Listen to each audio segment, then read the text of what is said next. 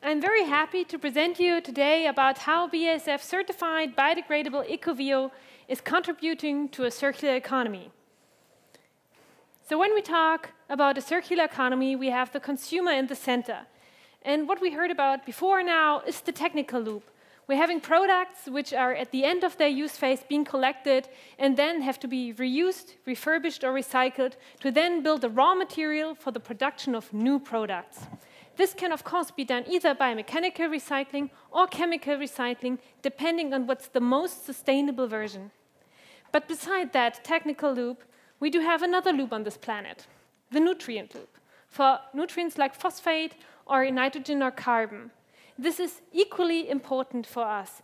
So we're having our farming, our fresh foods, but also bio-based products, which are then used by a consumer, which need to be collected and be brought to, for example, composting to bring those nutrients back to the agricultural fields. If we don't do that, we at some point come to the point where we have a depletion of nutrients and we are endangering our production of fresh and renewable materials. So how does ecovio promote that nutrient cycle? What can we do within that circle to also work for a sustainable and circular future? When we look at that, we do have agriculture products, like I told you, which are then fresh foods in our grocery stores, which we eat. We do have to collect our organic waste for an organic recycling, which is this essential step if you want to keep a circularity. And then we have the agriculture products being when you have the compost brought into the fields. First, I would like to tell you of how ecovio can promote the transport and packaging. We heard before that the loss of food is a major threat to our society, and if we lose our fresh food, this has a major impact on sustainability. So what can we do to prevent that loss? Intelligent packaging is one of the things that we can do with our current technologies. If you compare the shelf life, or for example tomatoes, like in this case, if you have it in open storage and you compare that to a conventional bag, for example, you lose several days of shelf life.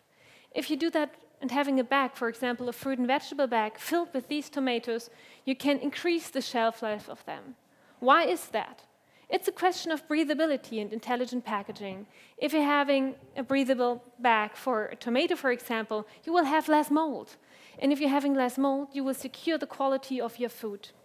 Of course, this is dependent on the bag and the tomato size. But nevertheless, if you come to it from a technology point, you can have a sustainable solution for packaging and preventing food loss.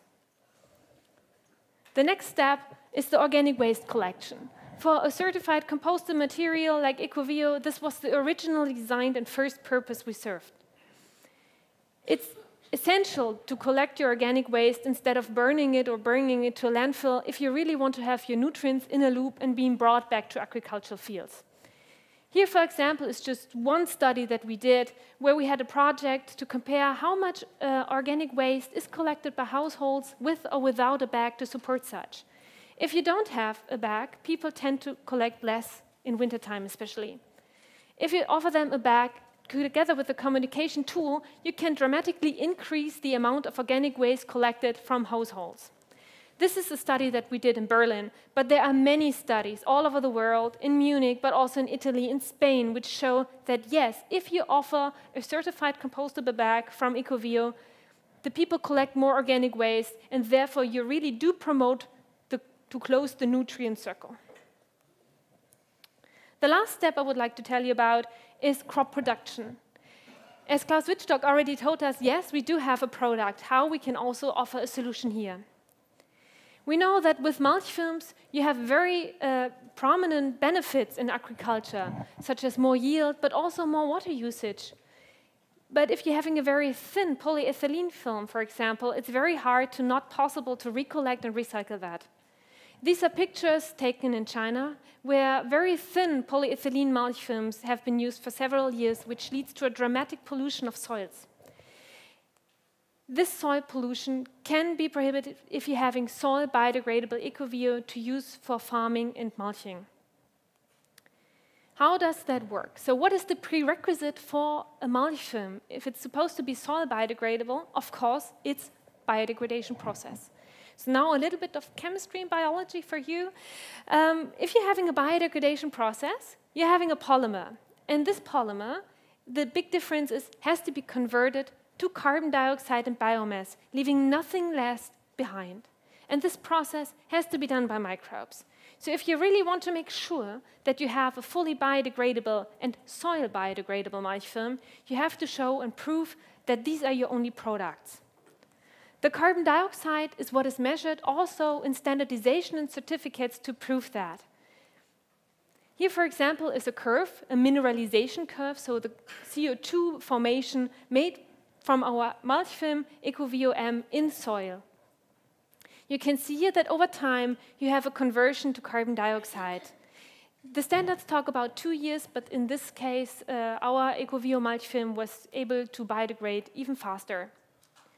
The second product of our biodegradation is the so-called biomass. And we know that in our standardization it's not shown because it's technically not possible in a standardized way. Nevertheless, research from ETH Zurich was finally able to demonstrate that besides the carbon dioxide, the biomass is also formed.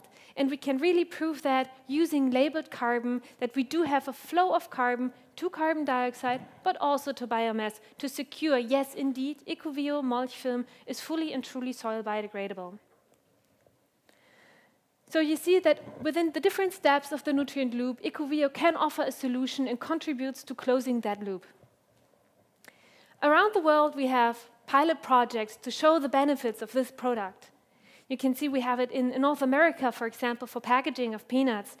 We have it in Catalonia with our fruit and vegetable bags used for composting. We're having mulch film program also in China, but also in India. And with this, I would like to thank you for your attention, and I'm very happy and glad that you had interest in ecovio products. BASF. We create chemistry.